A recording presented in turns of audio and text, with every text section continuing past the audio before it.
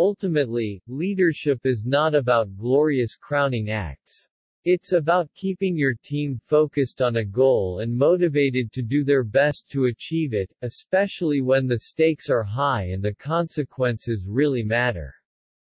It is about laying the groundwork for others' success, and then standing back and letting them shine. Chris Hadfield. Leadership is solving problems. The day soldiers stop bringing you their problems is the day you have stopped leading them. They have either lost confidence that you can help or concluded you do not care. Either case is a failure of leadership. Colin, Powell.